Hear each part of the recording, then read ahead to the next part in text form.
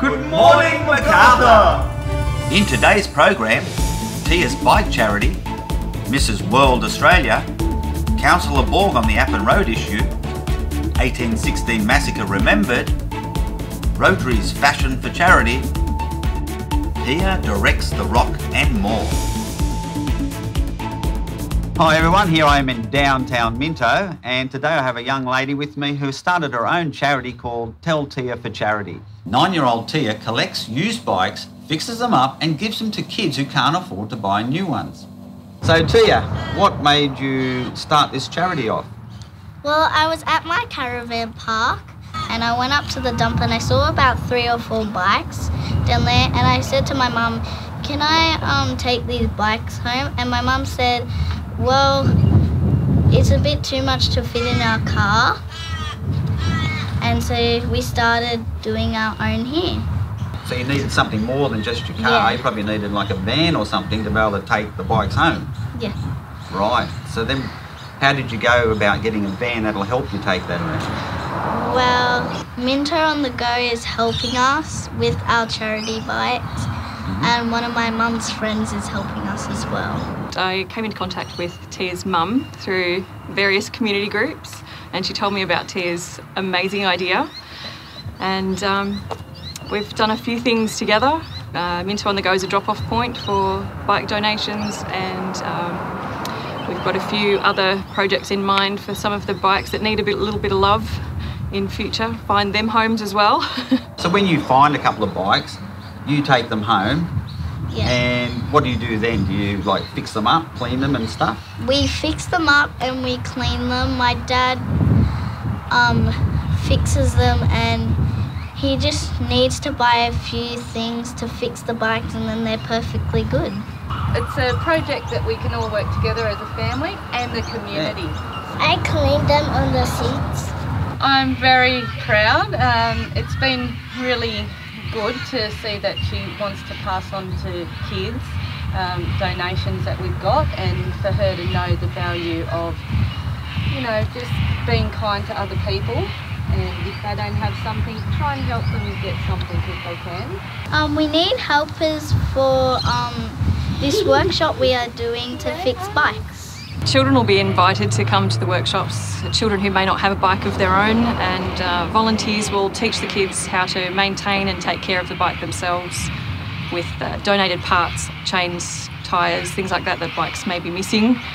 And at the end of the day, the kids will go home with a new skill and their own bike. And don't forget everyone, it's Tell Tia for Charity, and it's a great cause, and I hope she sticks with it.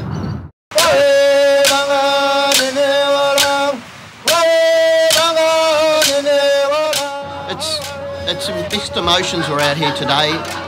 It's fantastic to be out here to commemorate the 200th anniversary of the Appin Massacre.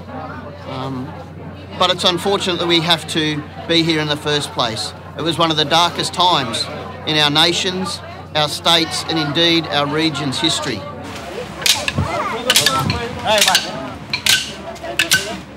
Uncle Ivan, can you please tell us what is the importance of remembering this massacre every year? Well, it's important to not only Indigenous people that lives on these lands.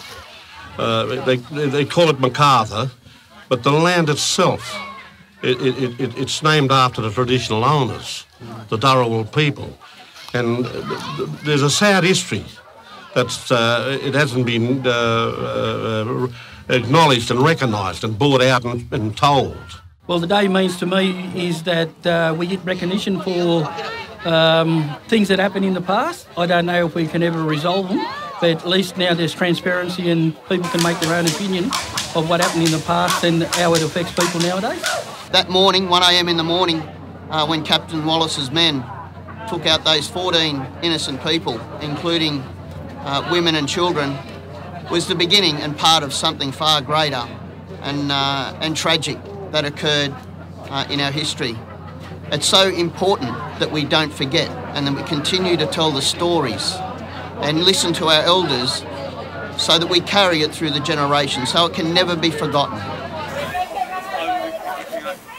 It means coming together as one. I think as Australians we all need to recognise our history and, you know, and then we can move on. So do you also see it as a way to bring the whole community together? Well, that's what it's all about. The gift of it is many cultures live on the land. And what pleases me, and I acknowledge this beautiful, is that the totem of these great people that was massacred is the lyrebird. And the lyrebird itself speaks many languages. It's a bird of many languages, mocking, imitating, and making fun of other animals. Give us a brief idea of what the smoking ceremony is all about. The smoking ceremony to Uncle Ivan, and I get this and I know this from my elders of where I was born. It's all about calming the old people, the spirits of what happened to them, and letting them know that we're visiting their land and the place where it happened, and that for them to give us their blessing, to perform the ceremony, and all people that see you to have a pleasant day.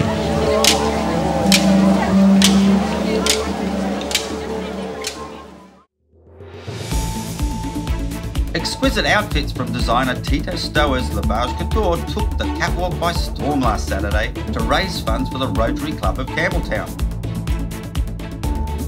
It's the first time that we've had such events in the history of our club, and I'm so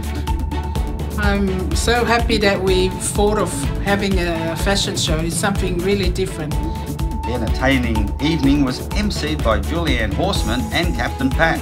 The Rotary Club of Campbelltown has done a lot of great work, still doing a lot of great work for the community both in Australia and overseas. And last year when my friend Tammy says that she's the president of the Rotary Club, I said, oh, finally we can hang out with people your age. All the performers donated their time and talent to the cause. Adding glamour to the evening was Mrs. World Australia 2009 and Mrs. Australia International 2010, Karen Hillman Barmer. Karen is one of the unforgettable faces of Peter's I'd Rather Go Naked Than Wear Fur campaign. I was the face in 2011, just after Sophie Monk was their face in 2010. So that was really exciting, and I'm an avid animal rights activist, so it's always been part of my heart to look after animals.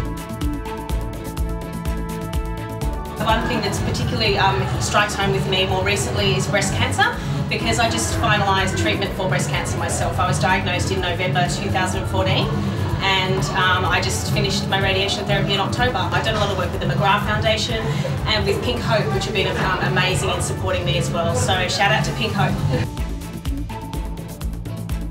All of me, John Legend, Gone with the Wind. The on-screen chemistry between Clark Gable and Vivian Leigh can't be matched by anything. Probably Sean Connery, because he reminds me of my dad. Angelina Jolie, definitely. Favourite Bollywood star? Which one? And on the matter of Appin Road, lots of hot air, no action. With me today is long-time Fix Appin Road campaigner, Councillor Fred Borg. Appin Road, unfortunately, is a road that is not really suitable for traffic.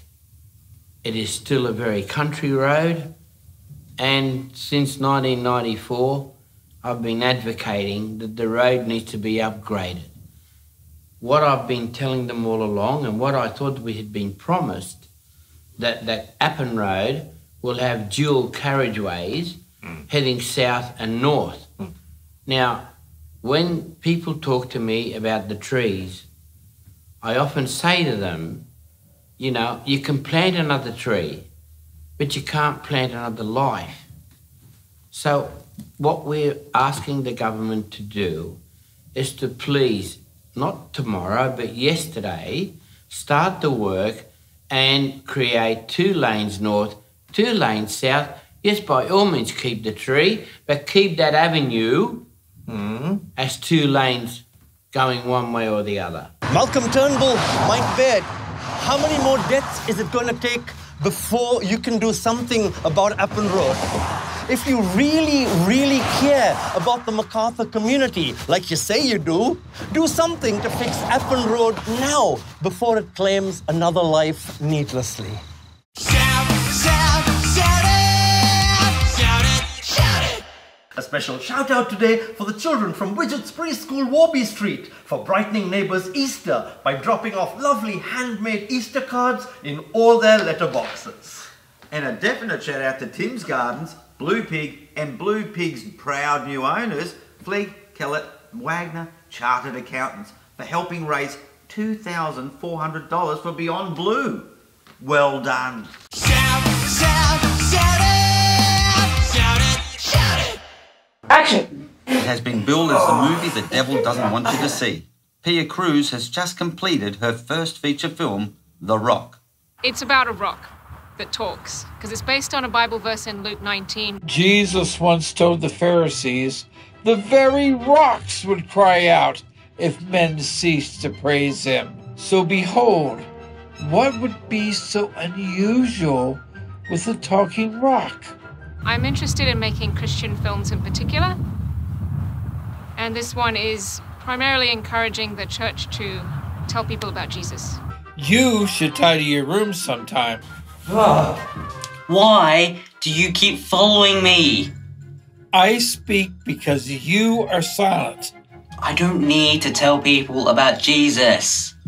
You're not serious, are you? Actually, I found Cleveland online. I had like a basic outline and I just said, fill it in any way you like. Talk to my teacher and a bulldog about Jesus. You don't care if they end up in hell? That's where they came from. Fine. Sir? Yes? Have a good day. I need your Jesus, you stupid kid! I would love to be able to pay the actors. Number one, I'd love to be able to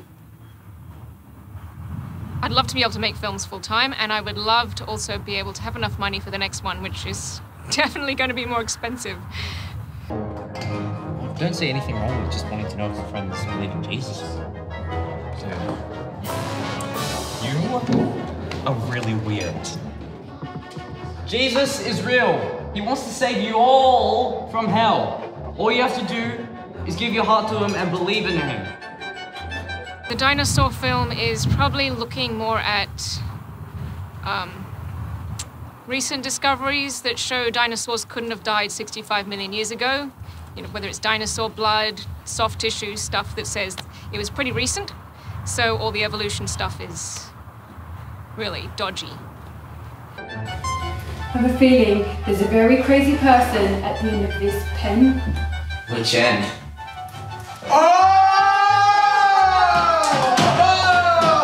Watch the movie? And that's all we have time for today, Brian.